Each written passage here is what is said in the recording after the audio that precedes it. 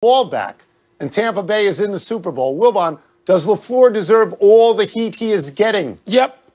He played scared. I mean, dude, if you're going to be scared, get a dog.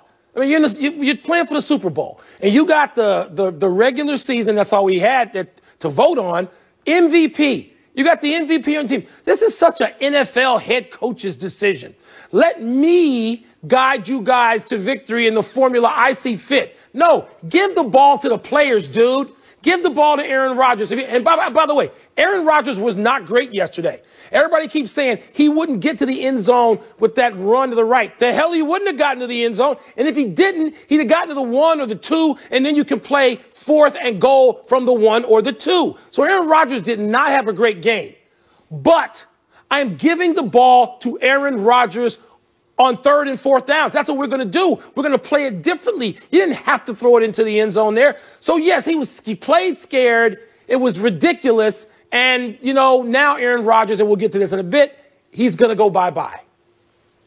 Okay, we'll get to that in a bit. Yeah. But let us go over the 4 most important plays in that game.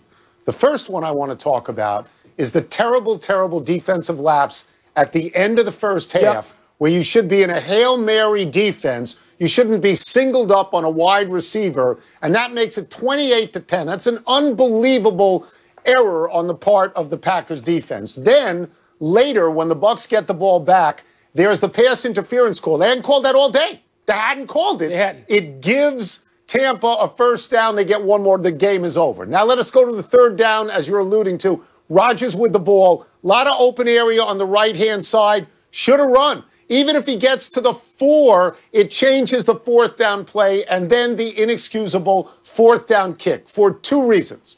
One, he is the MVP. He's not some guy. He's the one guy in the league that you want with the ball in his hands at that time, and you took it away. And 2, even when you get the 3, you still need a touchdown. You still need it. So go for the touchdown there, and if you miss on the 2-point conversion, you still have enough time, but you got time to get the ball back. Now, let us go to one other thing. What? One other thing, Mike. As I've been telling you all year, ever since they drafted Jordan Love, moved up to get him with the first pick, Aaron Rodgers has been fueled by hate, and it gave him a great year. Now, what he said now last I'm week? saying, and I'm sure you're going to agree with me, he has played his last down for the Packers. It's over. Yep. When Aaron Rodgers says at the end of the game, I thought I was going to get 4 downs, that is irreparable. It is. Done. Yes, we agree on that. I'm surprised, and they had that great ground view. And the ground view for people at home is not the same as the ground view that Aaron Rodgers is getting, but he's got 2 defenders from Tampa leaning on Lazard. They're in the middle of the field, leaning the wrong way, and he's already in motion. And you know how he can fake, and he can freeze whatever defender he wants. He's so clever with the ball and his movement of foot. I thought, oh, my God, Rodgers is going in. They're going to win this game. New team, same result for Tom Brady. Brady's into his 10th Super Bowl, his first with the Buccaneers after the previous 9, of course, in New England. No other player has even played in 7, and no other quarterback, John Elway, has been to more than 5. So does this lead you to give Brady more credit, for the Tampa Bay historic success? Oh, wait, I'm sorry, for the Patriots' historic success. I just sort of juxtaposed. So when Brady went to Tampa Bay, I told you they would be in the Super Bowl. When they signed Gronkowski in April, I went on this show and I said the Patriots are going to be in the Super Bowl. And you laughed at me. You laughed at me out loud. We keep doing it. The Bucs. Who's laughing now? I mean Tampa Bay. Who's laughing now? I am laughing now. Brady is laughing. Gronkowski didn't have anything to do with it. Stop it. Your guy, John Elway, who you've said for years is the quarterback you think is the best you've ever seen. John Elway been a 5. I don't care about linemen who've been a 7. We're talking about quarterbacks here. He's been a 5. Brady's been to double that. Yeah. He has been to 10 Super Bowls. He's been a starter in the league for 19 seasons. One of those seasons, he was hurt. He's been to 10 Super Bowls in that period of time. And he had, at 43, the greatest year for someone of an age in any sport of all time. So to give him more credit, you can't give him enough credit. Yeah. So Your point is what? That, Tom Brady is the greatest and Bill Belichick, because he didn't make it to the Super Bowl this year with no players and a quarterback who couldn't get the ball 4 yards down the field, is a bum? Who else would was your bet against me. Who else would you have liked Tom Brady to play for in that time? You think Tom Brady would have gone to that many Super Bowls, 9 of them playing for Matt Nagy? If he had gotten it, nope. No, he wouldn't have. Nope. So he got there playing for Bill Belichick. And that marriage was that marriage. And so, Belichick, presuming he doesn't just up and retire, he will have his day to prove, if he has a team, that he can get there. Tom Brady deserves all the credit in the world. They both got all the credit in the world as the greatest coach and the greatest quarterback 2 or 3 years ago. So I don't need to plow this ground. I'm surprised you feel the need to. Here's what I want to tell you. Okay, and these are statistics that everybody can understand. Without Brady on the field, Bill Belichick's coaching record is 62-73. Not great.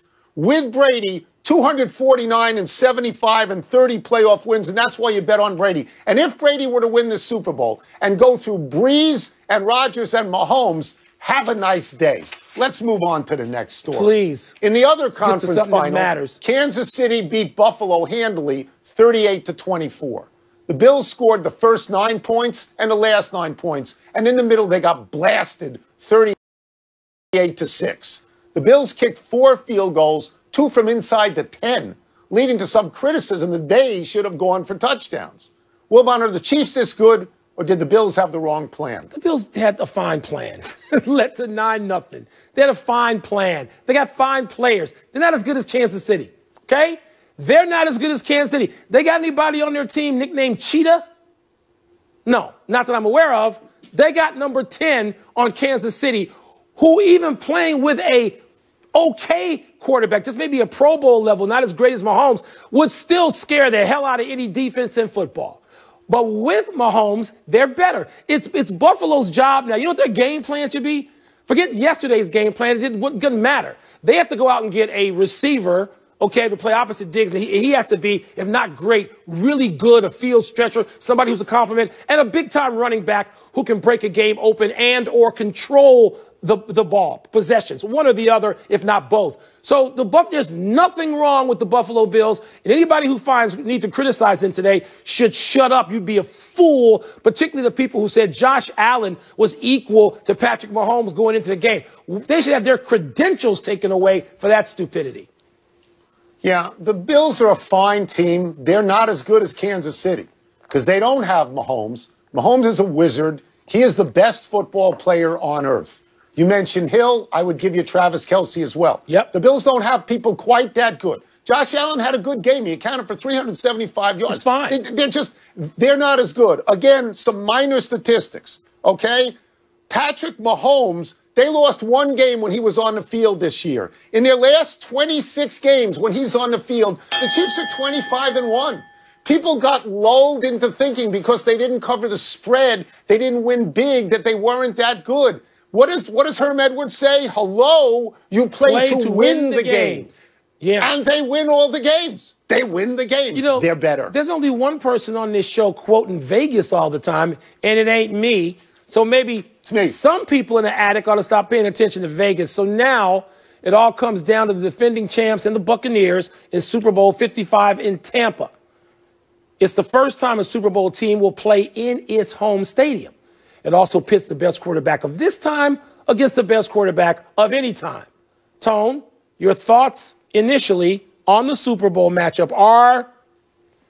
Well, I find it interesting that it will be a home game for a team in the Super Bowl, and it's never happened before. But there's only going to be 22,000 people in there, and we don't know how many of them are Tampa fans. And this year what we've noticed is that home field in the usual way doesn't really matter. So I don't know what that means. They played each other this year earlier in Tampa. Kansas City won that game. Brady is 2-2 with Mahomes all time because Mahomes only been in the league an hour and a half, and they haven't had that many games. I will say this, Mike. I picked Breeze to beat Brady in New Orleans. I picked Rodgers to beat Brady in Green Bay, and I think Mahomes is going to win. But Brady's still there, so maybe you shouldn't listen to me. I'm going to say what I said Friday. Why pick against Tom Brady? Just watch the game. I don't care about the damn picks. Not on this show, not on any show. Now, let's go back to the field situation and fans and all that.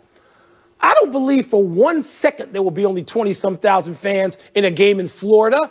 I believe we will look at it with our eyes, and like you and I, you live in Washington, where you try to figure out how many people were on the mall for this speech or that speech. There'd be 40,000 people minimum in Tampa Stadium, Raymond James, whatever it's called now. That's what I believe, and I believe that there is something of a home field advantage, but you know, I don't need to pick the game. I don't want to pick it. I'm not going to spend the next 2 weeks, the next fortnight picking it or asking you to pick it. We'll watch the game when it comes around. I will say this. We have not given any credit to the Tampa Bay defense. It's really good. New Orleans averaged 30 a game. Tampa Bay held them to 20. Green Bay averaged 32 a game. Tampa Bay held them to 26. That's what's giving Brady the ability to go down the field because he knows they can stop. Give him the ability to throw 3 picks and look bad and not have to worry. And maybe his defensive coordinator ought to be considered by some of these teams with no head coach worth a damn to be their head coach. 2 bad picks, but 28 in the first half, and the other team never got to 28. Brady was great when he had to be. Let's take a break.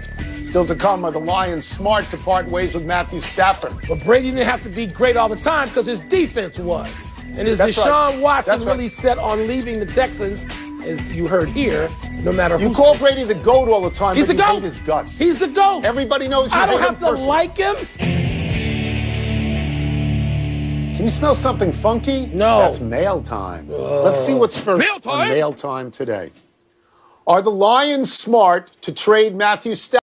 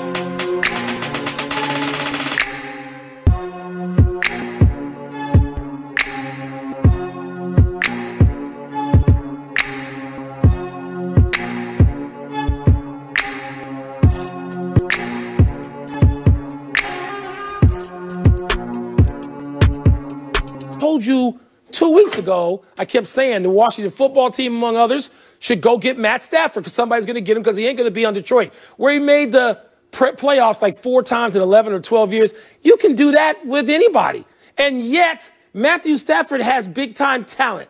That organization, all right, is a lot worse off than Matthew Stafford. I mean, Matthew Stafford I'd take, and I'd say everybody else, you stay in Michigan. So, yes, trading him seems like a good bet. And going to get him, if you have a team around him, I think he's good enough individually to take that team and go. Yeah, Detroit didn't win with him. They didn't win without him. They're not going to win when he's gone. He had 4 winning seasons, I think. He never won a playoff game. But do you think there are people out there who might find value with somebody who's gone over 4,000 yards 7 times and over 5,000 yards once? I think so. In fact, let me name a bunch of teams. Indianapolis, the 49ers, the Patriots, the Rams, Denver, Washington, Philadelphia, New Orleans, the Jets, the Giants, the Steelers, and Houston. Basically half the league. What Detroit is doing is good. It's going to give Stafford a chance to play on another team and maybe win. And they're starting new with a new coach, a new GM, a new everything. Three times in the playoffs, Tony. And by the way, San Francisco won't be available because that's where Rodgers will be playing. They won't need Stafford. What does it tell you that Deshaun Watson reportedly wants out no matter who will be coaching the Texans? That he thinks that the Houston management, the front office, somewhere between misled him and lied to him.